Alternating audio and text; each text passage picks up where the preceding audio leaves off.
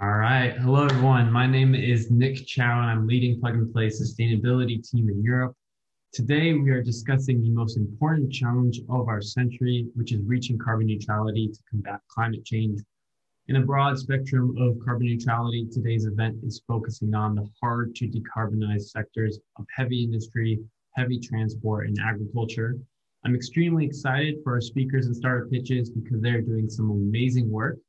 And for those who are new to Plug and Play, we are a global innovation platform and early stage investor. We have partnered with about 500 corporations across 50 different offices to fuel their innovation pipeline and drive corporate collaboration with startups in order to leverage the latest technologies for their business challenges. We are investing in about 200 startups per year and running 50 themed accelerator programs around the world. At Plug and Play, we have 18 different platforms from energy to new materials to mobility to food to retail. And Plug and Play Sustainability is one of our platforms. Plug and Play Sustainability is a mission first and problem led platform focusing on some of the biggest challenges, starting with ending plastic waste, carbon neutrality, and accelerating a circular economy. We're committing more investments into startups who are building the sustainable future and working with a growing number of amazing corporations on sustainability initiatives, in big part because of our CEO, Saeed Amidi. And with that said, I'd like to turn it over to Saeed for some opening remarks. As you may have known, we have launched our sustainability initiative now almost 2 years ago. We have had great success with Alliance to End Plastic Waste, running different programs in Silicon Valley, Paris, Singapore, and we just launched Shanghai.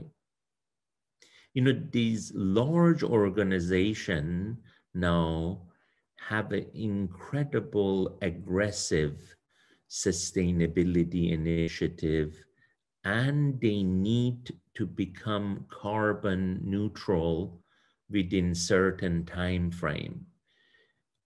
I feel this time everybody is very serious in planning what they can do and, more importantly, executing it.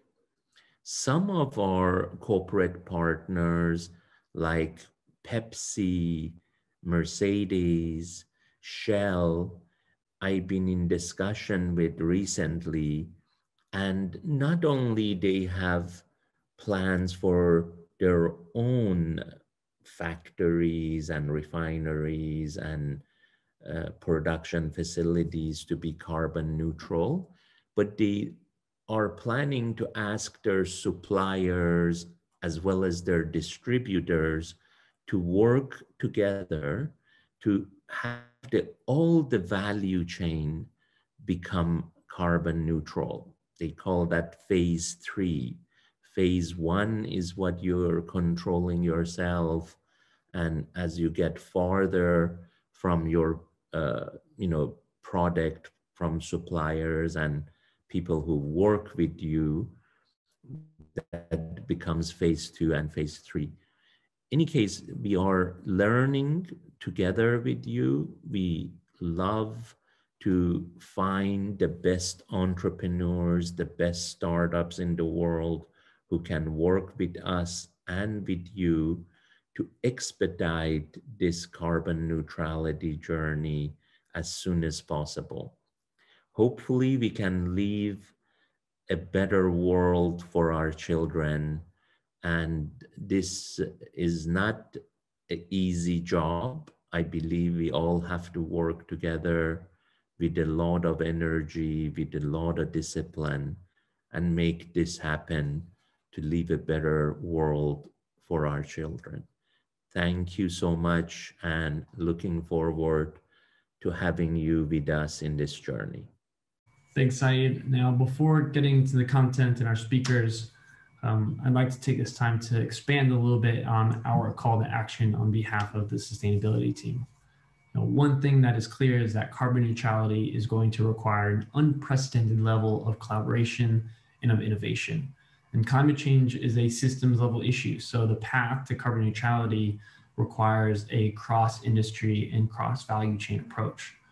And when you consider that we need to reach carbon neutrality and double the energy supply by 2050, this needs to start happening immediately. And so for Plug and Play's carbon neutrality initiative, we are taking a mission first and a problem-led approach. We are working with partners that can lead a mission and that can bring together corporations in our ecosystem and drive innovation with all the key stakeholders around the table. The days of broad strokes for tackling this problem is behind us. Right now, we know the problems. We now need to be more focused on finding the solutions and taking action. So moving forward, our team will probably spend a little less time on open events and spending more time working closer with corporations where carbon neutrality is key to their innovation strategy. We plan on organizing group workshops, roundtables, and startup deep dives with these partners to make sure that we're identifying those business challenges and moving the needle closer to carbon neutrality and accelerating innovation. We're already working with some amazing companies like the Alliance to End Plastic Waste, British Telecom, PVH, BIC, and others, and the sustainability ecosystem is growing, which is amazing to see. And so our call to action is for the corporate members in the audience. Use your scale, use your expertise to collaborate with others who share that same mission and to partner with startups to solve these big challenges. So if carbon neutrality is key to your business and you want to lead by bringing together corporations across relevant industries and across your value chain, then we would love to talk with you. To start that conversation, we have a quick poll. Please let us know. We'll reach out, we'll follow up after.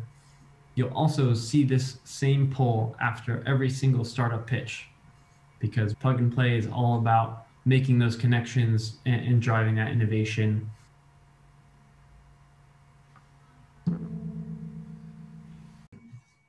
Thank you for everyone who used the poll. If you missed it for any reason, I also have my email in the chat there. Feel free to reach out. But we're moving on to the main content. We'll be switching back and forth between industry speakers and startup pitches. So first up, we have Mikael Milimaki, Head of External Venturing at Fordham. He'll be talking to us about the state of carbon neutrality and his perspective on the most exciting technology opportunities. Hi, everyone. It's great to be here. What I wanted to spend the next 10 or 15 minutes or so talking about to you guys is about decarbonization in the big picture, how we see it, and then secondly, on venturing, how corporates and startups work together and why exactly we should be having both of these parties in the fight against carbon, basically, and pushing the decarbonization struggle forward. Let me start with the big picture in that case around global greenhouse gas emissions. And as it stands today, we're emitting about 50 gigatons of CO2 equivalent per year. And that stands in the context of 2.3 thousand gigatons that we've emitted to date, and about 600 or so remaining by many estimates in terms of what's allowed and what's possible before we start kind of banging against these 2 degrees climate targets. And you can basically slice and dice greenhouse gas emissions in many different ways.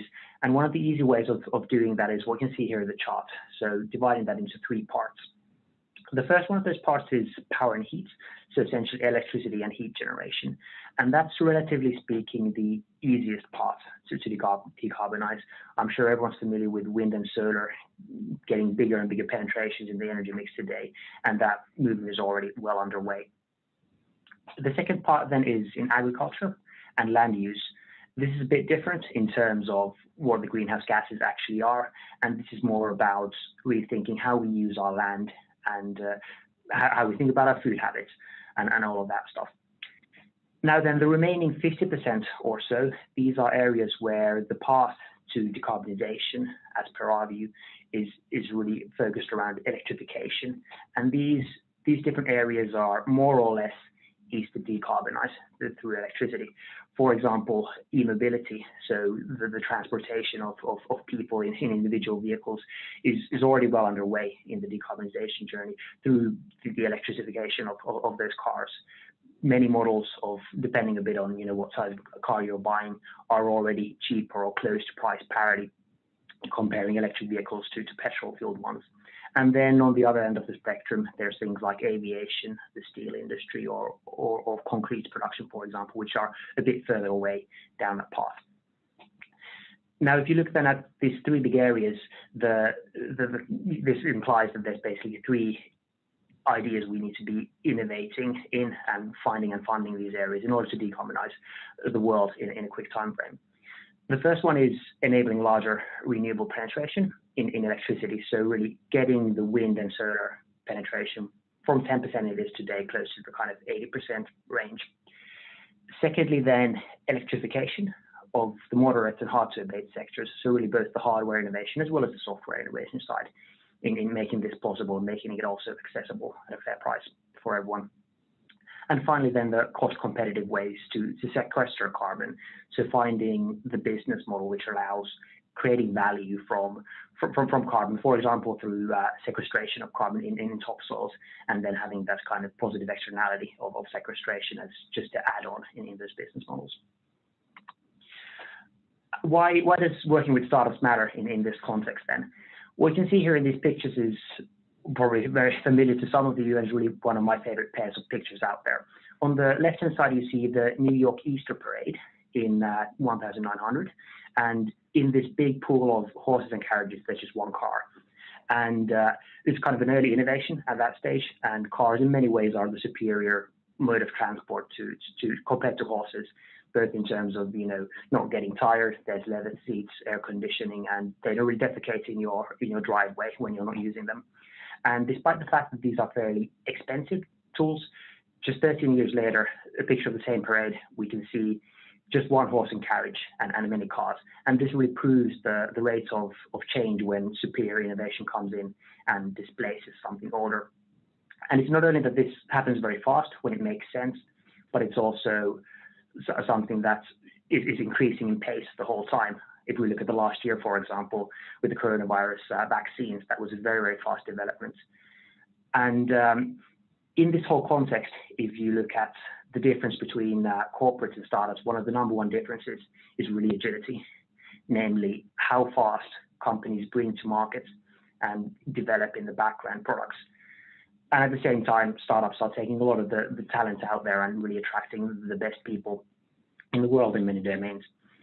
On the other hand, though, corporates have many areas that startup founders really give a arm and a leg for example, know-how, access to customers, or just the funding and capital side of it. And my hypothesis really is that between these kind of two good worlds, there's an area of overlap where you can really make the best out of both corporates and startups. And that's what we should really strive for in order to decarbonize the world in a time frame equivalent to this kind of 13 years you're seeing here in the two pictures. What you can see here on this slide then is one of my favorite pictures in terms of demonstrating and visualizing the different activities in innovation and venturing we're doing at Fortum. I'm not going to go through all of these areas one by one, but the key message I want you guys to take away from this is really you need to approach collaboration between corporates and startups as really a portfolio of activities, a kind of tool set with many tools that fit the purposes needed. And this is because if you look at the space, there's many different dimensions. For example, the stage of the actual innovation or startup that you're seeing here from left to right. There's the element of if that innovation is done fully in-house or externally by an external startup, or perhaps it's collaboration between external startups and corporations themselves. And then finally, there's also the elements of capital expenditure or intensity. For example, comparing startup pilots that you can see here in the slide in the middle bottom to investments by companies, and that at Fortum we do through our growth club, Valkia, which you're seeing here in the middle top, directly on our balance sheet, or maybe one of our venture capital funds, EIP and Valor Ventures here on the bottom right are mentioned. So these are very, very different in terms of what actually is required in terms of capital and other resource expenditure for corporations. So the bigger picture really is there's many ways and types of collaboration, and you really need a tool set to apply the right tool to each one of those use cases. And that's what you're seeing with these different texts and logos on this slide. Finally, I wanted to mention a few of the interesting areas we find innovation happening in relevant to our field at Fortum. And obviously, there's a long list of things. I really want to condense this down to a couple of boxes and a couple of bullets. And these are divided across the near term and the kind of longer term areas. So on the near term, we're really looking at innovation, which is happening very, very fast today, and we expect to become very, very big in scale and highly penetrated already by the end of this decade. And on the longer term, we're looking at innovations which we expect to be at scale as very big things on the kind of 2 or 3 decade scale, but really the jockeying for position is happening today, and it's important to also be investing in these. On the near term, flexibility in storage is one of the interesting areas. So moving from this linear world in energy production from producing according to a certain fixed demand specification, just kind of two-way streets, including demand side management, but also the kind of physical or virtual storing of this energy momentarily within that value chain through lithium-ion batteries, for example, or virtual power plants, which is kind of a demand-side management tool. Another big area on the near term is the electrification. So this is touching more on the second point I mentioned there on the first slide. Electrifying of mobility, of heating, and even the first industrial sectors, we're seeing electricity become a bigger and bigger player. On the mobility side, a really important area is not just the hardware innovation as such, but how do we make this accessible to everybody to increase the penetration. If you look at the electric vehicle experience today for consumers, that's not the best customer experience out there. So really making car charging easy is a good example of software innovation that really allows for faster electrification and thereby decarbonization of the mobility and transportation industry. On the longer term, one of the big areas we see is circular economy. So kind of the big concept of getting your carbon atoms, your oxygen atoms, and your hydrogen atoms in the right constellation, in the right place. And here we really see a kind of merge of the waste streams, of the biomass streams, of even emission streams like carbon dioxide directly, and then using those to produce fuels or textiles or whatever else you want to produce. And there, carbon utilization and storage is a big area, but also sustainable materials broadly in terms of the use cases. The fourth and final area I want to highlight briefly here is what I'd call the next generation technologies, including hydrogen, clean gases, and of course, more longer term looking at storage technologies. So really covering this seasonal storage area where we don't really have the hardware that exists today to do that in practical prices. So this is really all about how do we store and transport energy and allow the energy to be used in the right use cases in the right way in the future. I'd love to spend another hour talking about these areas. I know we've got excellent speakers lined up in the rest of the event today with examples of startup pitches and examples of deep dives. So let me give the floor to those people to talk a bit more about those areas. And I'd love to be part of the conversation going forward. Thanks so much, guys. It's always great to listen to Mikkel's insights. For any startups who are interested in learning more about how Fortum invests, works with, or supports startups, I just put a link in the chat here. Feel free to check it out for more information. Next up, we have our first startup pitch from Boston Metals. They are on the mission to decarbonize steel. And just remember, right after their startup pitch, there'll be a poll that pops up on your screen so you can let us know if you're interested in connecting with them through an email introduction. Thank you everyone for tuning in virtually to hear about how Boston Metal is seeking to change the way steel is produced and to make steel production emissions free. My name is Adam Rowring. I'm the VP of Business Development at Boston Metal. And a little bit about the steel industry, if you're not familiar. Steel is obviously an abundant material. About 2 billion tons of steel are made each year. To put that in context a little bit, that's 250,000 Eiffel Towers every year of steel. And if you look at other high volume metals like aluminum, steel dwarfs them, only about 60 million tons of aluminum. But the problem with steel production is that mankind has been good at making steel for about 3,000 years and has been using the same formula for that time since the Iron Age, mixing coal or carbon with iron ore to get liquid iron. And as a byproduct, you get CO2. And today with nearly 2 billion tons of steel being produced, that process in a blast furnace accounts for over 8% of global CO2 emissions.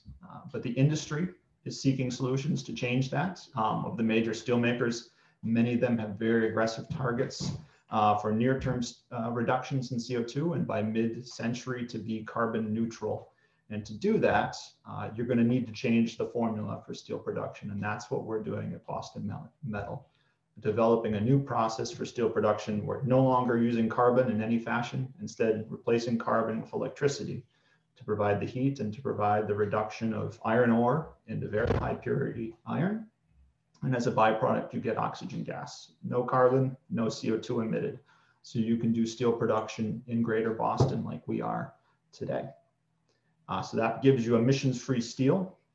Electricity is a key component of our process, but where electricity prices are competitive, you can produce steel cleanly and do it at the same commodity prices that steel is being produced at today.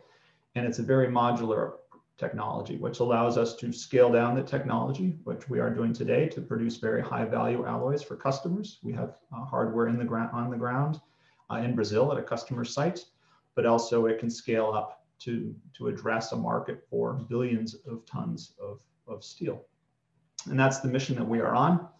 In the next 2 years at our facility in Boston, we are demonstrating at really what we call semi-industrial level, continuous production of emissions-free steel.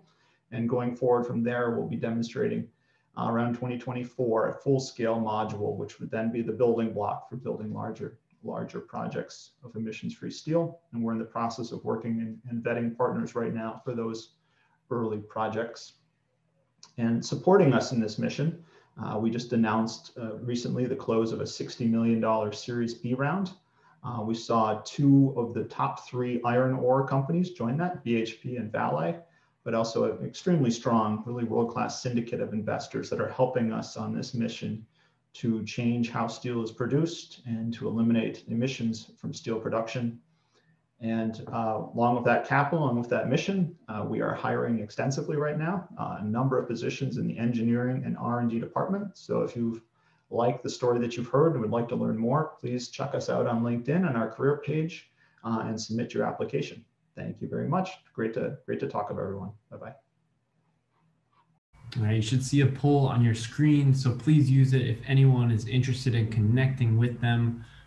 They are doing some amazing work in one of the hardest to abate sectors, so I encourage you guys to use that poll, and we'll look to make email intros after this.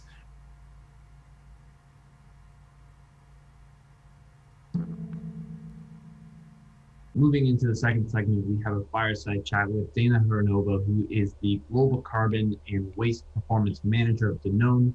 She's doing a fireside chat with my colleague, John Mann, who's our ag tech specialist. They're talking about things like soil sequestration, regenerative agriculture, Danone's net zero strategy, and what innovations they're most excited about. Listen in. Hi, Dana. Thanks for joining us today. To get started, would you like to give just a quick introduction on yourself and your role at Danone? Hi, John. Nice to meet you as well, and I'm very happy to be with you. So my name is Dana Hranova. I am the Climate and Waste Performance Manager in the Essential Dairy and Plant-Based Division in Danone. And prior to joining Danone, I worked as a consultant in Deloitte Sustainability Services, serving companies and governments on their transition to sustainability. That's very awesome. Happy to be with you. Awesome. It's awesome to have you. So Danone has a strong connection to natural resources. Can you share a little bit about Danone's net zero strategy and roadmap? Yeah, of course. So I would like to share 3 axes regarding our carbon strategy. So the first one is about our commitments. We have been among the first companies that have taken an engagement to become carbon neutral by 2050, already in 2015. And then in 2017, we joined also the science-based initiative. And that means that we have science-based targets, meaning that our annual GHG reduction effort is in line with our responsibility to keep the limit the global warming to 2 degrees.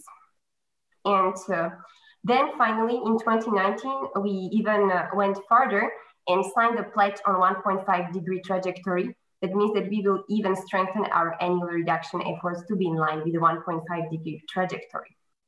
So that was about the commitments. Then the second aspect is about our brands, because some of our brands have moved it a little bit faster. So Evian and Volvic are already carbon neutral. And the last aspect of our strategy is also development of plant-based products. So Danone is supporting the flexitarian diet, and we have become a leader in the plant-based products as well, with brands such as Silk, Alpro, and recently the acquisition of Follow Your Heart. That's awesome. It's fantastic to see such kind of fast movement from a large corporation. So there's been growing interest in regenerative agriculture. Can you explain more about soil sequestration and the potential impact soil sequestration can have to limit CO2 in the atmosphere? Yeah, so indeed, the agriculture is responsible for 25% of the worldwide GHG emissions.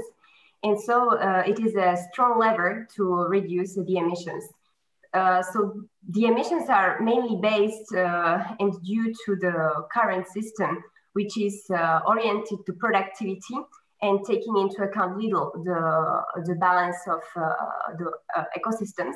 So now the regenerative agriculture is about making agriculture less part of the problem, but more part of the solution.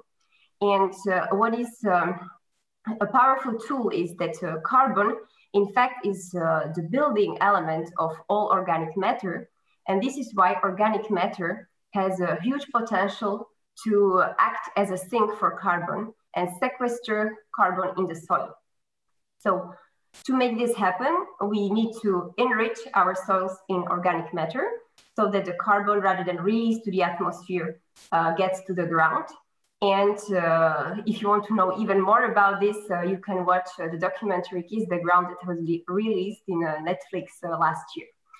And so when it comes to Danone and regenerative agriculture, so we are part of the worldwide initiative 4/1000, that is a platform to catalyze the action and help transitioning towards the regenerative agriculture. And we are partnering and supporting our farmers to move towards regenerative agriculture models. And for instance, in France, we have the commitment to source 100% of ingredients from regenerative agriculture practices already by 2025.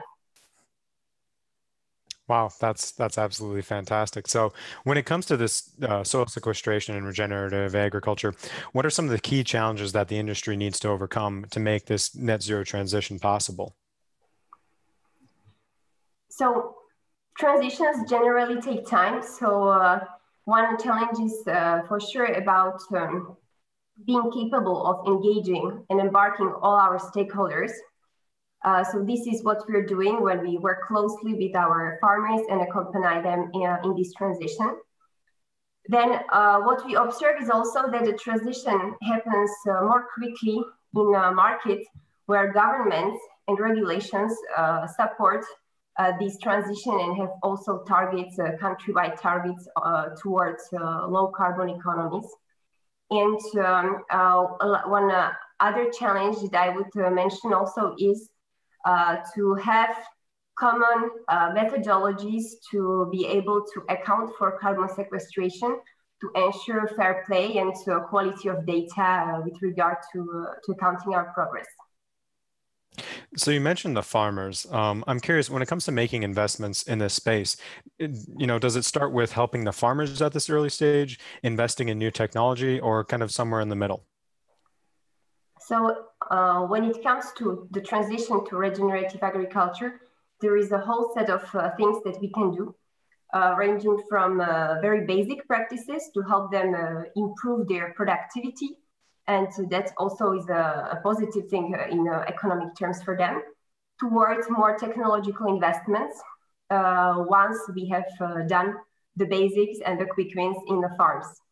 And supporting them can go through different channels. So for sure, part of our engagements is also to empower our farmers and to ensure that they have guaranteed revenue. So it also is about contractual arrangements that we have with them, such as pluriannual contracts or guaranteeing or taking into account their cost of production. And then it also is about more specific investments through programs that we have by investing in technologies or other techniques that they are implementing for regenerative agriculture. That's awesome. It's great to see you guys going straight to the source and helping the farmers. So what goes into making your decisions on carbon offsetting, whether it's, nature-based, high quality, verifiable, trackable, what goes into that? Yeah, so in Danone, we believe that the first thing and most important thing we have to do is to first reduce radically the carbon emissions within our value chain. So that means insetting rather than offsetting. And for instance, we have already managed to reduce our emissions compared to the 2015 by 24.5% on a like-for-like basis in intensity full scope. And so this is what the effort that we want to continue. Well, then in case of emissions that we are not able to avoid within our direct value chain, the offsetting comes as a last resort. And so that implies financing projects outside of our value chain. We have a dedicated team to analyze the quality of projects in this case. And for instance, Danone invested in the Livelihoods Fund, which is a fund that finances different projects that help transition local communities to low carbon solutions. So we have a lot of entrepreneurs and innovators in the audience. What type of innovation are you looking for, or what types of innovation are you most excited about? Yeah, so I would like to, first of all, pay a tribute to all the innovators that you have in your room, because it's thanks to the innovations that we can move forward. And so we are excited about learning about innovations that can help us reduce carbon footprint all along the value chain, whether it is sourcing practices, packaging, logistics, energy. So really all types of innovations. Now, I could maybe note and develop 4 of them that I think they are interesting also within my own practice in Danone. So the first one would be about reduction and further reducing the carbon footprint of milk. Because we have already had some breakthrough innovations that helped us go beyond what we have thought previously possible. And so I hope that there will be more of such innovations that will help us further reduce the carbon footprint of milk.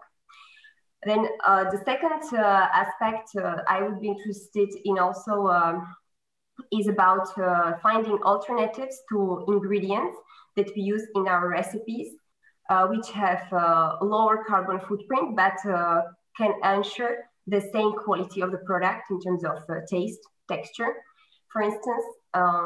So the third type of innovations is more in the energy field.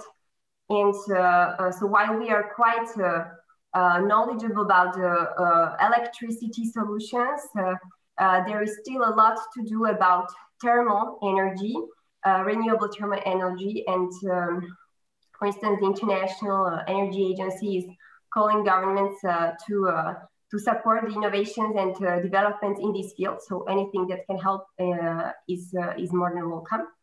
And finally, in Danone, I'm also in charge of reducing waste and especially food waste.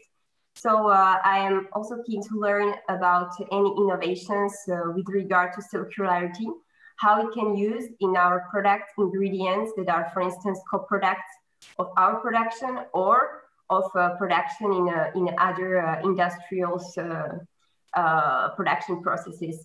So that would be the 4. And I am sure that there are many more that I have not stated. So just to summarize that a bit, so we're looking at a lower milk footprint, lower impact ingredients, new energy models, and food waste reduction. That's correct, right? Yeah, greatly summarized. Awesome. So yeah, to the audience, if you're attacking any of these pillars, please let us know. Drop a message to Nick or myself. Dana, it was a pleasure. I appreciate your time, your thoughts, and your insight. Thanks again. For anyone in the room, shoot us a message if you're tackling any of these areas. Thanks a lot, John. See you later. Awesome. Bye-bye. Thank you, Dana and John. And so sticking with the theme of nature, we have our second startup pitch, Solvera, bringing data and trust to the carbon offset marketplace for nature-based solutions. Remember about the poll at the end if anyone wants to connect with them after this. Protecting and adding to the carbon stored in forest and soil, so-called nature-based carbon, is the biggest single lever to hitting net zero by 2050. And this is driving the rapid growth in the billion-dollar carbon market, which is projected to 100x by 2030. However, poor data is threatening to slow and inhibit the next phase of this market's growth. Solvera is the only company building data and products ready to power a $100 billion global market. But let's step back a little. The world has to navigate trajectory to net zero over the next 30 years. And what that means for the next decade is a COVID level 7% reduction of emissions every single year for the next decade, and then a continued ramp down from there. Layering on top of that, an unprecedented rollout of negative emissions for which no technical solution exists. And voluntary markets, the offset markets, are going to have to step up and deliver up to 10% of this. What does this mean for a corporate? Well, the trajectory is equally as daunting. Like, this is Microsoft. Their recent sustainability report, which came out, which is an excellent piece of work, shows their next 10 years navigating to net zero. They're saying like a more than 50% reduction in emissions and a ramp up to an offset spending of $50 to $200 million. And it could, depending on price volatility, be significantly more. Now, for Microsoft, that hit to their margins is not significant. However, they're a low emitting business. So if I was a CFO of a business that was emitting more and with lower margins than a tech company, I would be seriously concerned right now. And navigating this early is only going to make the pain less. It's not all pain, because somebody is stepping up to pay for this. And thankfully, the asset managers have committed $15 trillion of assets under management to net zero. And what this means is there's going to be preferential allocation of their AUM to businesses, equity and debt, and that's going to reduce who are net zero, and that's going to reduce the cost of capital for net zero businesses. That reduction of cost of capital is in many cases going to pay for the cost of the transition. But again, this needs data, and that's where we come in. We're building the trusted data that unlocks the entire market, giving the audit trail and the ratings that the markets need. And we do that by providing quantification of carbon stocks in forest and soil using advanced machine learning applied to satellite data. And we're not just using the state of the art, we're pushing beyond that with some of the world's leading research institutions.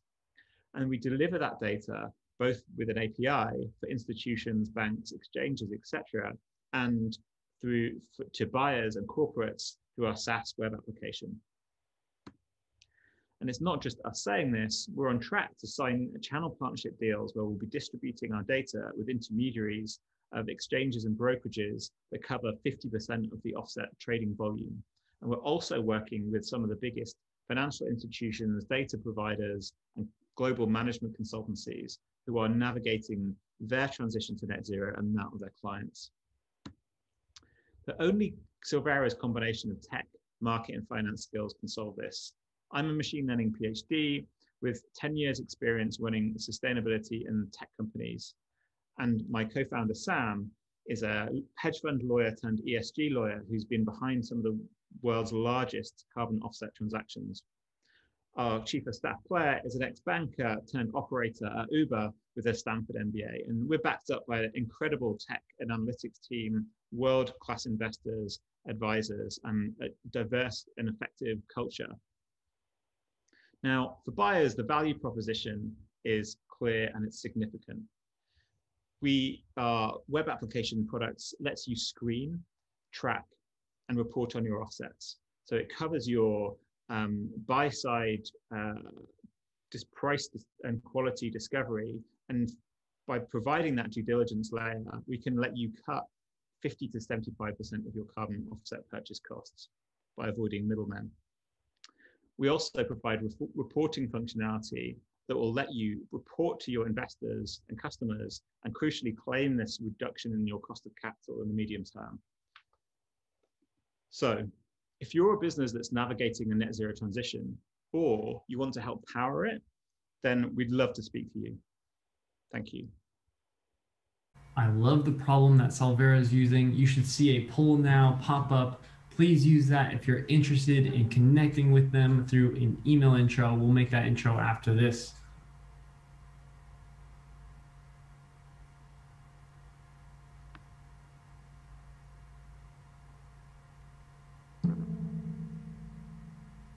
All right, moving into our last segment of the day, heavy transport.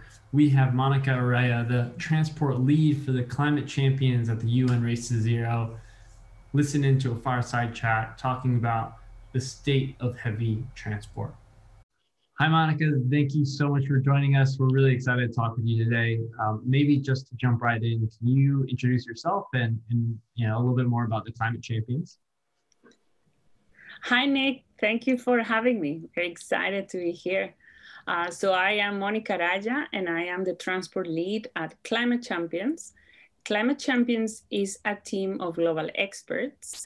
We work with the high-level climate action champion for COP26, and COP26 is an UN climate conference. It happens every year. This year is going to happen in Glasgow. And in November, we're going to go there. It didn't happen last year for obvious reasons. And basically, we have a Race to Zero campaign, and our role is to activate non-state actors. That is, companies, investors, cities, states, entrepreneurs. And the goal is to achieve a net zero economy across the board, no later than 2050. So action has to happen as soon as possible. And that is what we call Race to Zero. So I'll give you more details as we proceed with this conversation. Okay, perfect. And so maybe just to set the scene here, right, let's start with understanding what is happening right now. We have consumer battery electric vehicles that are starting to make a breakthrough. But when it comes to heavy transport, buses, trucks, where are we in this net zero transition for heavy transport? Yeah, it's a super exciting space to be in because of all the things that are happening. You have these manufacturers saying they are not going to produce any more traditional vehicles by a certain date, more recently GM. You have a lot of dynamics when it comes to cities and the zero emission zones that are basically sending a signal that if you want to circulate downtown, you won't be able to do that if you have a car that has a tailpipe. So that's quite transformational. And now when we start moving to heavy transport, we also see things happening there that were unthinkable a few years back.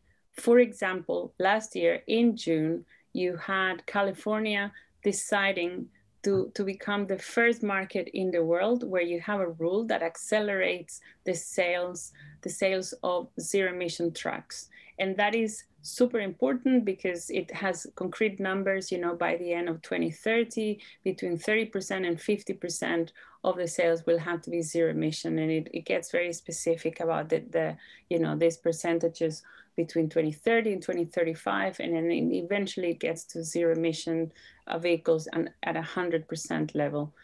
What is also very important is that because a lot of this is about creating opportunities for manufacturing, for example, California could be a hub for zero emission trucks. But we also have to think about the fact that there is a clean air dimension to this. A lot of communities want clean air. And in addition to that, we know that the pollution from diesel trucks affects everyone, but affects low-income communities in particular. Yeah, you definitely hear this growing talk of a just transition, which I think is going to just get louder and louder. And you touched on a little bit of this already, but we have startups, OEMs, big fleet managers in the audience. From your perspective, what is the role of these different players when it comes to the transition? Oh, that's a very important question, Nick. Thank you so much for raising it like that, because we tend to work in silos, and that's not going to lead to a big transformation, and acceleration requires a lot of activation throughout the value chain. So basically, we need to have to work with, inside the champions, we call them, you know, the drivers for supply, demand, finance, and policy. So of course, we, you know, if we work with manufacturers, we're going to have to agree, you know, a vision. And in the case of tracking, we say 100% ZEV sales by 2040, ZEV meaning zero emission vehicles, for leading markets and for leading companies, obviously not for everybody. But it's super important. And I hope we have a lot of fleet owners in the audience today, because we do need a lot of demand acceleration strategies. And we have already seen with fleets, you know, for example, for vans, that there is more demand than a lot of manufacturers were predicting. And we need that demand acceleration in the truck business, especially because we are going to have to create that interface between demand and supply.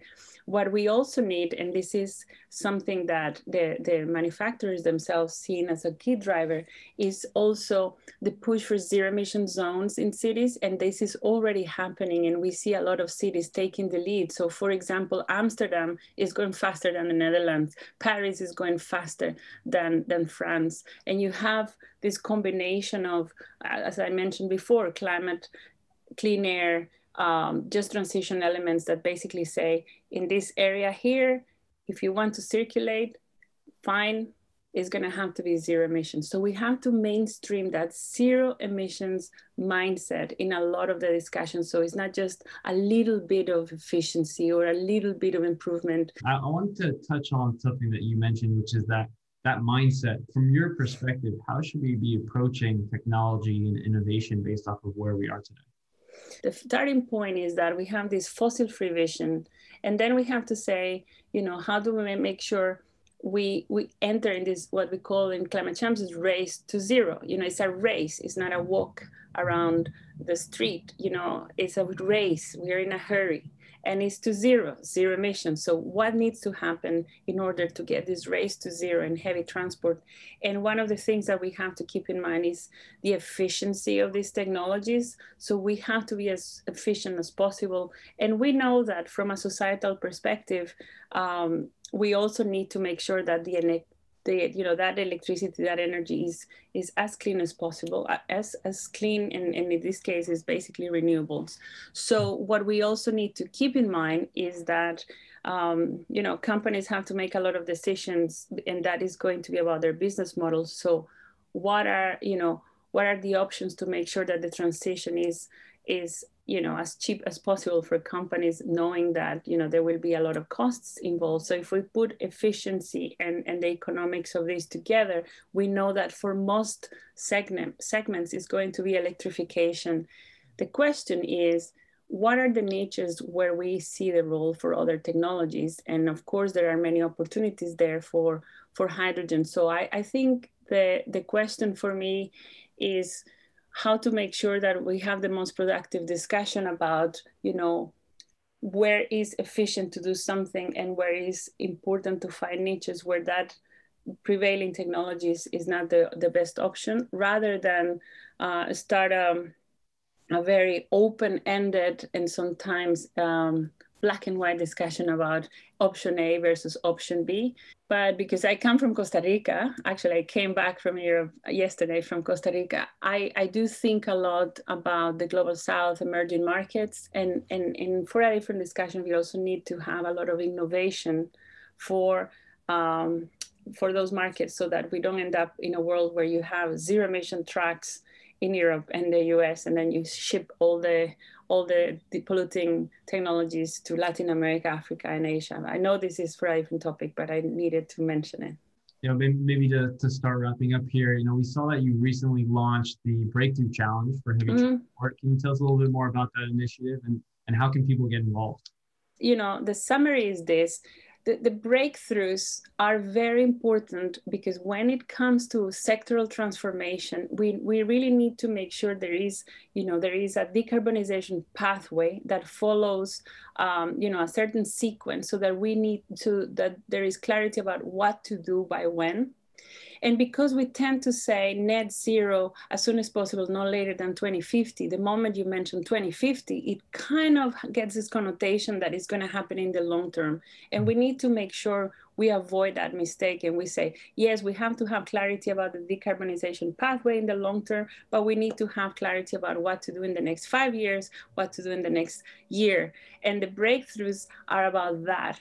The breakthroughs will be launched at COP26, which is this, conference of the parties, a UN climate conference that happens every year. And the breakthroughs tell us where we need to be by the end of this year, where we need to be, for example, by 2023. So when it comes to, clean trucks, we need to have 20% of the, of the truck manufacturers by global revenue joining the race to zero. So if you are a company that produces trucks, we're very interested in talking to you so that you can be part of this race to zero. It's an initiative for leaders, and it's an initiative that will have elements of demand, and it will have elements related to policy. But for the purpose of the breakthroughs, the language is very focused on the supply side. And the vision is to achieve 100% ZEV sales in the trucking sector by 2040. So please join us, and I'll be happy to take emails and respond to questions that your participants may have about these breakthroughs. Amazing, amazing. So everyone in the audience, I just put the link in the chat there. Also, if you're open to it, I can put your email there for people to reach out. But Monica, thank you so much for sharing your time, sharing your thoughts and insight of the work that you're doing. And I'm excited to also track the Breakthrough Challenge as well, and encourage everyone to get involved. Great, thank you for having me. Nick, before I go, there is something very important I want to share with your group, which is that next month in March, we're going to launch a very specific campaign for zero emission vehicle commitments. It's going to be done in partnership with the Climate Group. And when you go online to the Race to Zero page on the transportation page, you will find a platform, and that platform will have all the commitments organized by the supply side, demand side, by policy, including policies by cities, states, and it will have also space for investors. So the idea is that every single company that commits to zero emission vehicles by COP will be featured there, and we'll have all the information about what they are committing to. So I hope that next month you can visit Race to Zero Transport, and you will find a platform, and most importantly, you will join that effort that we're putting together. Very exciting.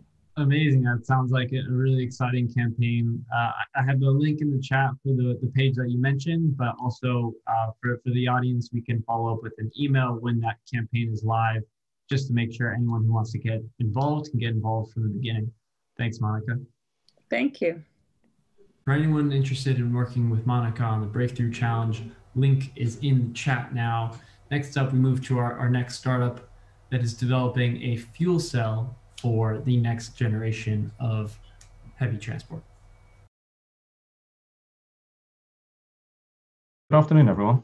My name is Tim Dummer. I'm the CEO of Proof Energy. It's great to be with you today. I look forward to sharing an overview of Proof Energy's breakthrough fuel cell technology and to questions and discussions later in the session. Proof Energy is targeting two large global markets: electrification of medium and heavy-duty vehicles, and clean distributed power generation and combined heat and power, CHP. Together, these represent $150 billion global markets, growing to $200 billion per year by 2024. And as we now hear in the media almost every day, the transformation of these markets is accelerating through the work of companies like Tesla and Proterra, and increasing government regulations, including India, where polluting diesel generators are being banned in big cities like Delhi, and California's mandate that half of all trucks sold must be zero emissions by 2035. So Class 3 to Class 8 vehicles are starting to go electric, including city transit buses, package delivery vehicles, and long-haul trucks. But there's a major problem. Conventional technologies are just not cost-effective for medium and heavy-duty EVs. Most EVs use lithium-ion batteries, but even with the latest cost improvements, this is expensive, typically 50% or more of total vehicle costs. Independent estimates indicate that a battery electric long-haul truck with a 500-mile range requires 1,200 kilowatt hours or more of battery storage, weighing approximately 7 tons and reducing payload capacity by 30 to 50%.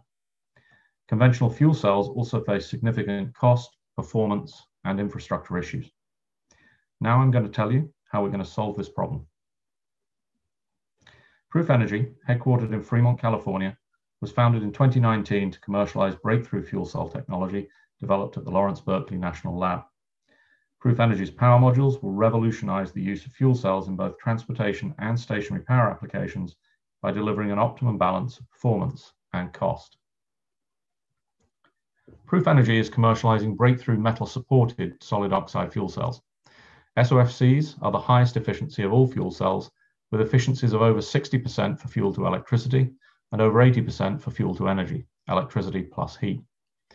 Our technology also addresses key problems of other fuel cells. In particular, the stainless steel construction is 10 times less expensive than ceramic-supported cells. Our metal-supported cells are strong and vibration tolerant, even impact resistant. And Proof Energy cells can operate using a wide variety of fuels. Even more importantly, Proof Energy power modules are low cost. They're designed around a standard, scalable 50 kilowatt stack module. They use low-cost raw materials and simple manufacturing processes, and readily available fuels and existing infrastructure. The bottom line, Proof Energy fuel cells enable up to a 95% reduction in battery capacity and costs for medium and heavy-duty EVs. And due to low capital and operating costs, the Proof Energy system payback versus diesel is just 2.5 years. A standalone business case, even without government subsidies. As mentioned, Proof Energy cells are fuel agnostic. They can use hydrogen fuel as it becomes increasingly available, cost-effective, and green.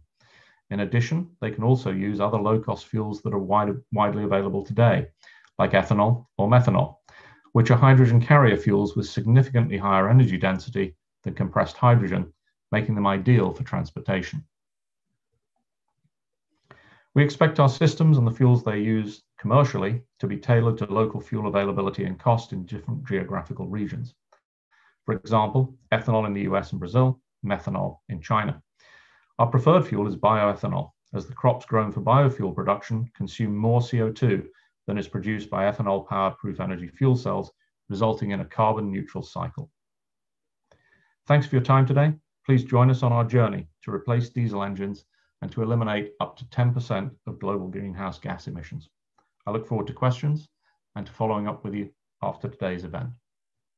All right, just before closing remarks, last poll of the day to connect with Proof Energy. Please use that poll to let us know if you're interested in an email introduction after this. Thank you.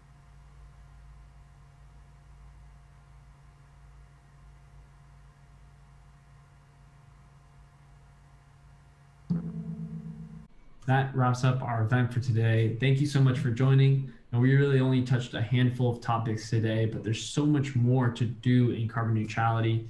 So in any case, I have my email again in the chat for anyone who wants to connect with the startups or speakers or ourselves for Plug and Play to learn how to get engaged.